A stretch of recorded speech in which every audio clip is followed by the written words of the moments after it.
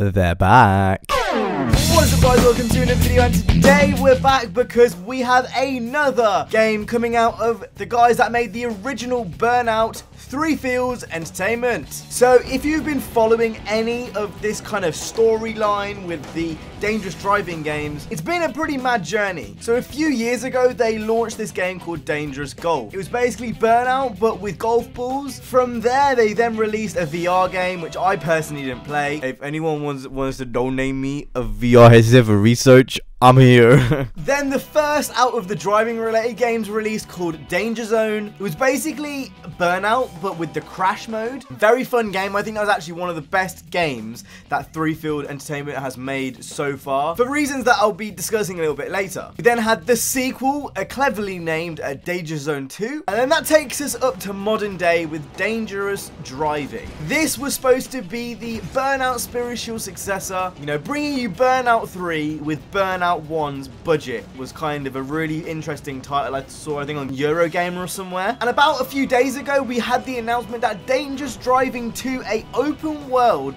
Burnout style game, is going to be coming to a Nintendo Switch, Xbox One, PC and PlayStation 4 in 2020 holiday season. We're going to be getting more gameplay probably around about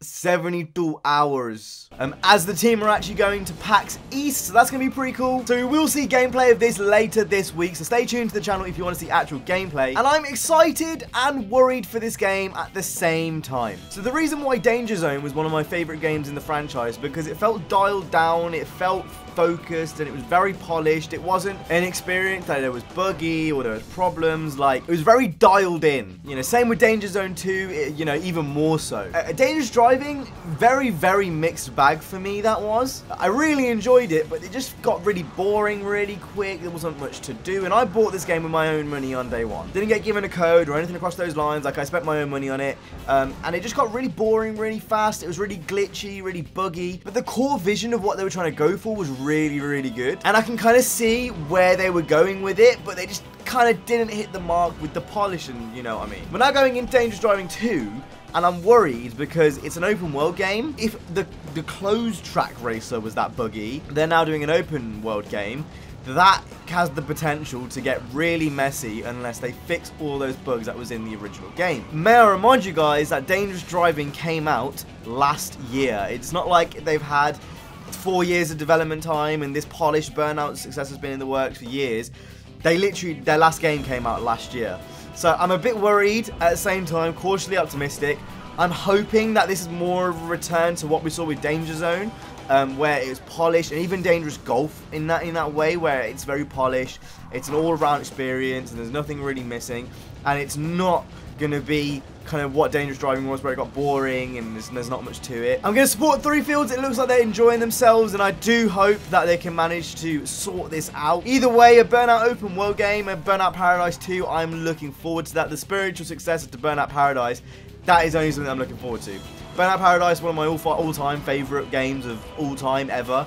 So I think it's up there probably with like Midnight Club LA, Forza Horizon 4, and Need for Speed Most Wanted, probably in Underground 2. Like, it's up there in like the best racing games of all time for me. You know, the fact that Forza, you know, does Forzathon nowadays, which is basically free burn challenges, and you can see the influence it's had in every aspect of racing games. It's a bit crazy. So hopefully, I'm not expecting that level of, you know, innovation from this, but a good open world Burnout game where I can finally do stunt run again. Oh mate, that's what I need. I need stunt run back in my life. Anyway, I will be back in a few days with gameplay. I hope you guys enjoy this video. I will be streaming tonight on Twitch. I've been streaming on Twitch quite a lot recently, so yeah, just check the description for stream schedules and all that kind of stuff. Will all be down there, as well as the landing page to Fields Entertainment's website. There you can find more information on Dangerous Driving and where to follow them and whatnot. Definitely support this project, even if it is a little bit buggy. I can forgive that because there's like 4 people working on this. I'm pretty sure it's not a big team at all. So yeah, definitely support the project. I'm going to be buying this on day one anyway. But I do think this game is kind of really important to where,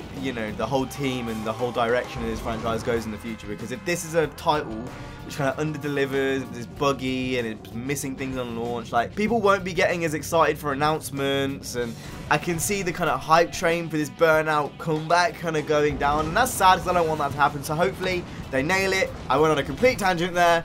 Follow my Twitch. I'll see you guys in the next one. You guys have an awesome, stay safe, and peace.